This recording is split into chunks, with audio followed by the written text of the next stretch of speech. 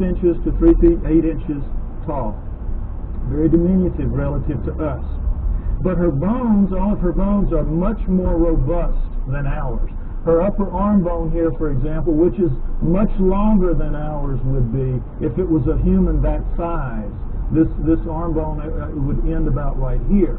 Also, it would be about that thick. So we can see she's much more robust than we are in all of her dimensions. She has the head of a chimpanzee, which we cannot tell from her skull, as you can see, but from others like her. Head of a chimpanzee. But we do know that she walks upright because we have her hip joint and her pelvis, and we have particularly her knee joint, all of which are amazingly human. So we know she walked upright, no question about it. She was an upright walking creature. Just didn't have bones that looked anything like ours, or a head for that matter. Now, one other thing I want to point out about this is the people that are paid to go out and find these fossils, these pre-human fossils, are paid to find pre-human fossils.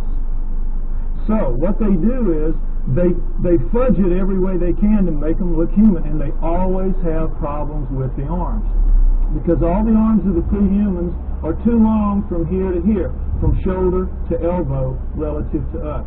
So if you notice, what they did is they fudged this way up beyond where it ought to be to get this up here, so they could get the fingertip down around mid-thigh, when in reality it belongs down around here.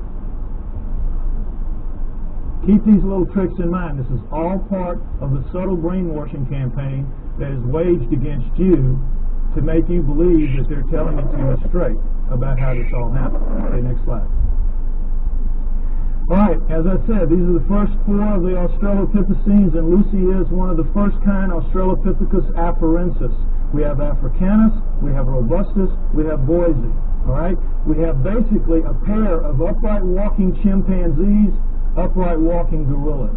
You can see that, length of face, width of face, and sagittal crest, which modern gorillas have. It's a ridge of bone where the muscles attach to the tops of their heads.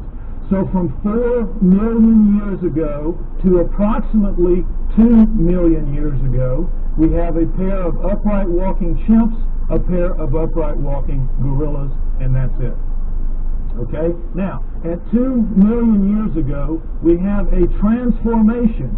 We are told it is a transition, that somehow the Australopithecines segued into the next creature, which is Homo. Homo meaning man. You will see they are indeed more man-like than are the Australopithecines, which are clearly primates, upright walking primates.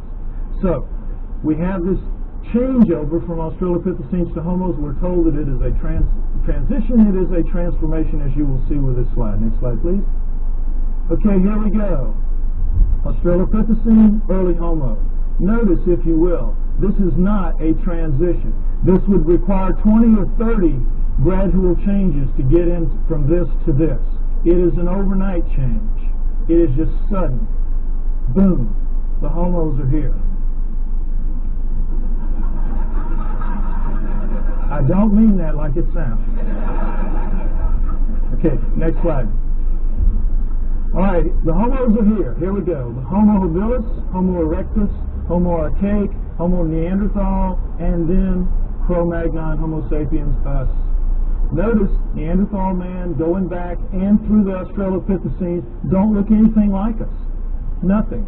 Here we sit right here. Another transition. Now remember, we had 4 million years Australopithecines, approximately 2 million years. There's some overlap in here. And then 120,000 years ago only, boom, here we are. Suddenly, overnight, looking nothing like anything that has come before. The bones of all of these creatures are much thicker than ours, just like Lucy's were. And in every way, the shapes are dissimilar. They do not have, it's hard to tell looking straight on, but they have no foreheads. Their foreheads go straight back off their huge brow ridges, neither of which we have. We have a nice forehead here, we have no brow ridges. Huge, round, nocturnal vision eyes. So did the Australopithecines. These are primate eyes. Primates have this kind of eye. Huge, wide nasal passages indicating a big flat nose spread across the face. We've got our little uplift of bone sticking our nose off our face. We have a rectangular, small, reduced, nice sockets, very poor night vision.